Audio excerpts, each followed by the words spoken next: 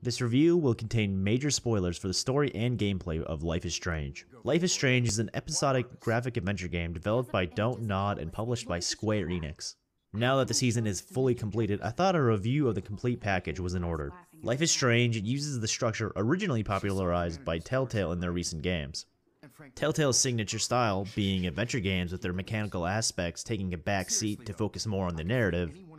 New age adventure games have a tendency of asking the player to make tough moral decisions rather than solving puzzles. The player is told that these decisions will significantly change the gameplay experience. In Life is Strange, we follow Max Caulfield, a new student at the prestigious art school Blackwell Academy. After seeing her friend Chloe get murdered in the girls' bathroom, Max discovers that she can rewind time briefly. Upon the discovery, she saves Chloe's life. Afterwards, both Chloe and Max set off to unravel the disappearance of a student, Rachel Amber. What's unique about Max's power is that it's often used in gameplay. Compared to other Telltale games like The Walking Dead and The Wolf Among Us, Life is Strange contains a greater variety of puzzles and mechanics. The rewind mechanic is used in several puzzles throughout the game. While it might be redundant, the rewind mechanic allows the player to revert time to a previous state. The game uses this mechanic in two ways, puzzling and decisions. I'll talk about the decisions in a moment. The puzzles are simplistic. They're never really used in fun or interesting ways. For example, the first real puzzle finds the player trying to move Victoria Chase from blocking the entrance to the dorms. Once the player determines the correct order, there really isn't anything for them to do. Another type of puzzle in Life is Strange is the good old guess and check. In the second episode, Max has to prove to Chloe that she has powers. Firstly, the player has to guess what's inside Chloe's pockets. This simple puzzle involves memorizing key details about the items and then guessing them correctly. Then, in a very similar fashion to the previous puzzle, Chloe asks Max to predict a small series of events inside the diner. If you make a mistake in either one, you're forced to start from the beginning of each puzzle, which can be very tedious. Sometimes the game requires you to go on a fetch quest to find items in a small area in order to progress. I'm baffled as to why these pixel hunting sequences are present. All it does is pad out the gameplay. Hey viewers, if you want an engaging, immersive gameplay experience, get blackout drunk and hide your keys. You'll have to find your keys to get on with your life anyways, why not make it extra exciting?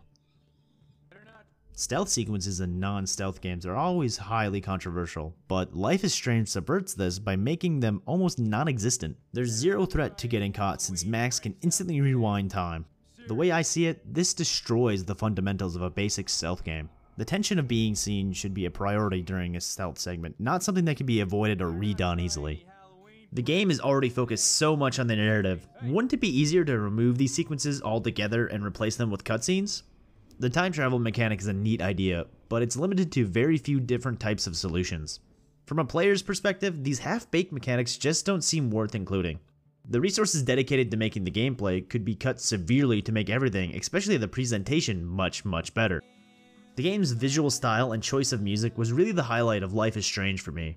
The art, character models, environments, and music blend well to form this comforting teenage aesthetic. The music does a really good job of encapsulating the angst found in high school teenagers. It's one of the few things I genuinely enjoy about this game. Excluding Japanese games, high school settings are rarely seen in video games. It's a shame too, because in the right hands, there's tons of potential for some great stories. Unfortunately though, it falls flat on its face on a very important aspect, animation. The poor lip syncing and stiff animations in this game really bothers me to the core. Now while I love and much prefer more mechanical based games, these types of adventure games with little gameplay are always a guilty pleasure of mine. With the game's mechanics so banal, there's no excuse for a narrative focused game like this one to not emphasize the presentation. Because of the nature of the game itself, the player is constantly focusing in on the presentation. Without any sort of mechanical backing, the presentation acts as a one-way street to immerse the player. Any technical problems stand out and breaks immersion. That's why it bothers me so much. In my opinion, presentation should be the utmost priority when developing games with little to no gameplay. These flubs detract from the experience regardless of the narrative's quality.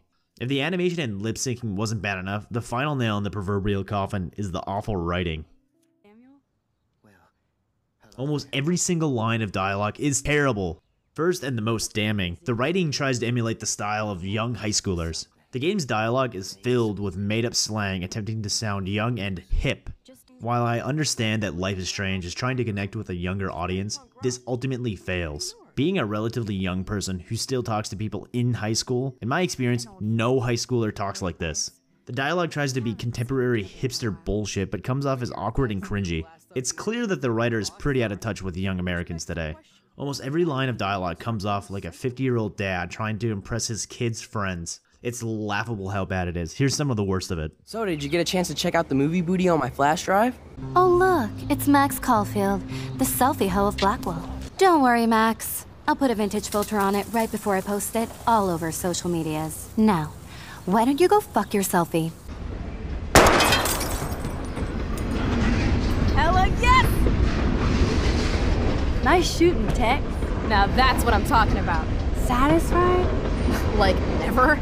So I want one more uber cool trick shot. Max's inner dialogue during gameplay encompasses all these problems and in addition manages to insult the player too.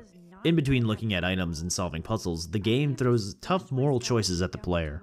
Never mind that these choices are often very one-sided. Each time you decide, Max says this very obvious bit of dialogue questioning your decision, allowing you to rewind and remake your decision. I really enjoy the ability to go back and see both outcomes of the decision, but not only is it insulting for the game to spell it out for the player, this dialogue takes away any of the player's agency. To me, this is the antithesis of a game like this. Weighing tough decisions in certain encounters is generally fun in games like this. That's the thing though, Life is Strange and other games like it masquerade the fact that the player is in full control of the events at hand. Upon starting every episode, the game displays this screen. What do you think this small blurb means? To me, it implies that meaningful changes to the narrative are made based on the player's actions. Each and every major choice only really amounts to a few lines of dialogue changed. The game bold-faced lies to you. Now, this kind of trickery has been done in similar titles before in the same genre, but the narrative goes out of its way to completely disregard every choice you've made. This is the last chance for story spoilers. Stop now if you want to find out for yourself. Bear with me for a bit, but my point will become clear very soon. As soon as Max discovers her time powers, she keeps getting visions of the town, Arcadia Bay, being destroyed by a massive tornado. Throughout the season, weird environmental anomalies occur, foreshadowing that the visions are true. Beached whales, snow when it's 80 degrees Fahrenheit, lunar eclipses, etc. Ignoring these signs of the apocalypse, the Hardy sisters set out to find what happened to Rachel Amber. Eventually, Max discovers that by jumping into photos of the past, she can change the events of that time and place, and therefore change the future. She accidentally discovers this by saving Chloe's deceased father from a car accident. When Max returns to the present, she finds things to be completely different. Max is now popular, and Chloe is severely crippled to the point of being unable to care for herself. Near the end of the scene, Chloe asks Max to help her commit assisted suicide. It's up to the player to decide, but that's not the point. This decision doesn't really carry any weight because of the time travel.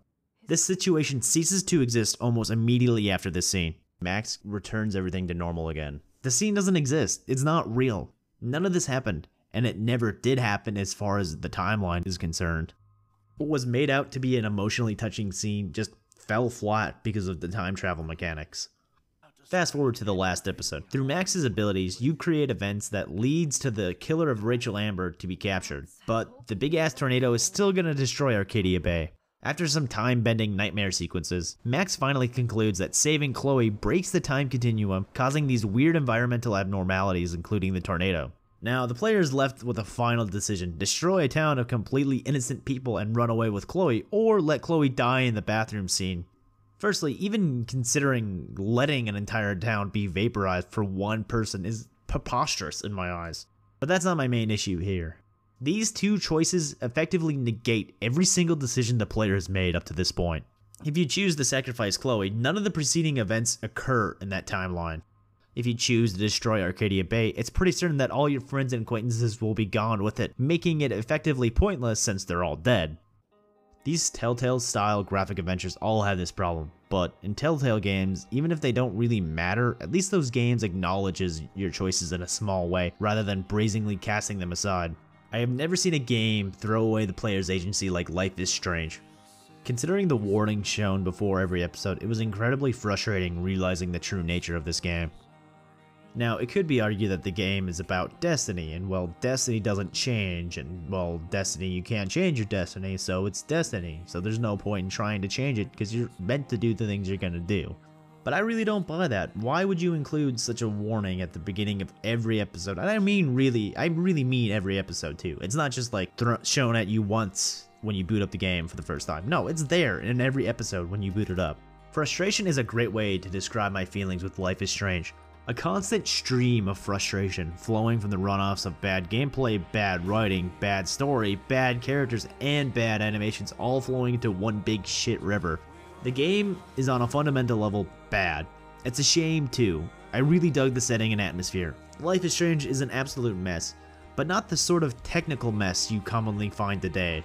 Its cringy, predictable writing and terrible gameplay destroys an interesting setting and atmosphere that would have made for a compelling adventure game.